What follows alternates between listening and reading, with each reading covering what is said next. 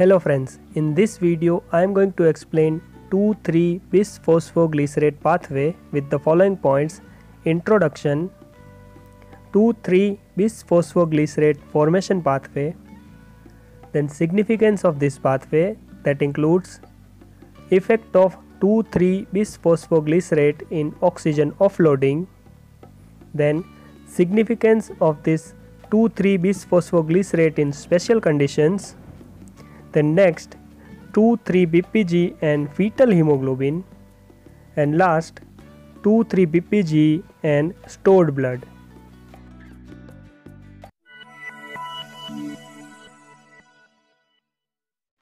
We'll start with introduction. Formation of 2,3 bisphosphoglycerate was first described and isolated in 1925 by Rapoport and his assistant luebering. That is why it is also called as Rapoport-luebering pathway.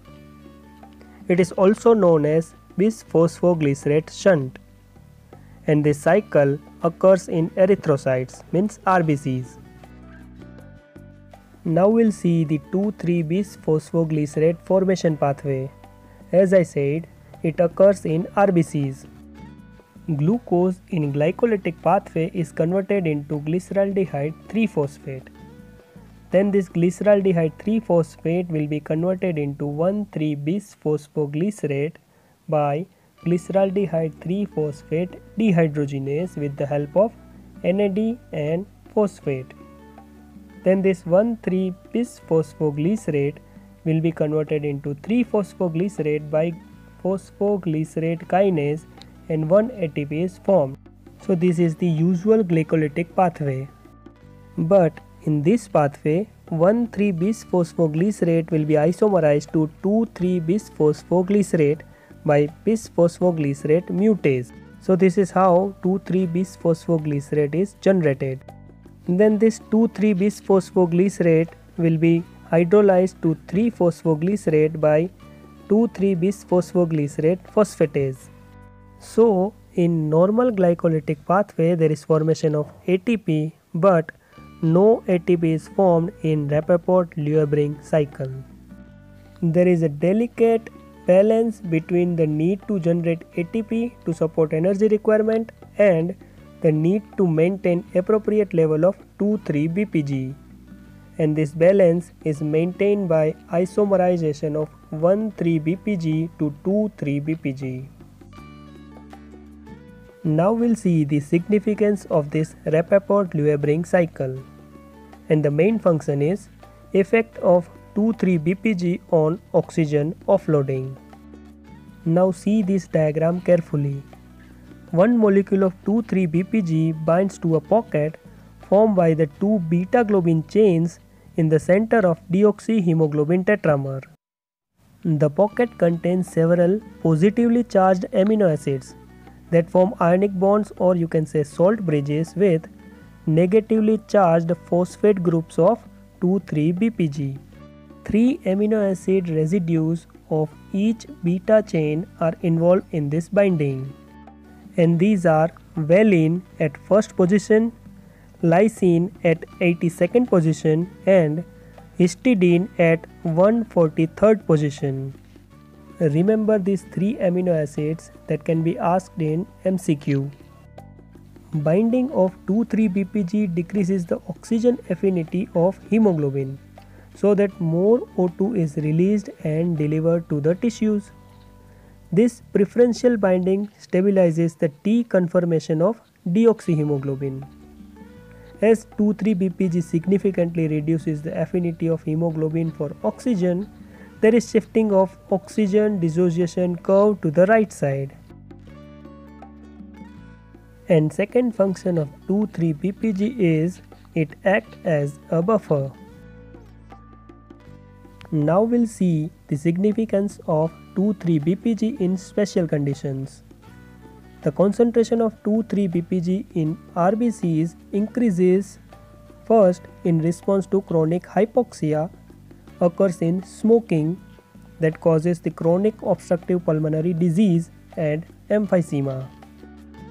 Second, in high altitudes, when circulating hemoglobin may have difficulty receiving sufficient oxygen, and also there is polycythemia. And third, in chronic anemia, in which fewer than the normal RBCs are available to supply the body's oxygen need. Increased 2,3 BPG also seen in other conditions like exercise, pregnancy, alkalosis, and chemical like inosine. Remember that in alkalosis increases in 2,3 BPG, and in acidosis there is decrease in 2,3 BPG. So in all these conditions oxygen delivery to the tissues is decreased.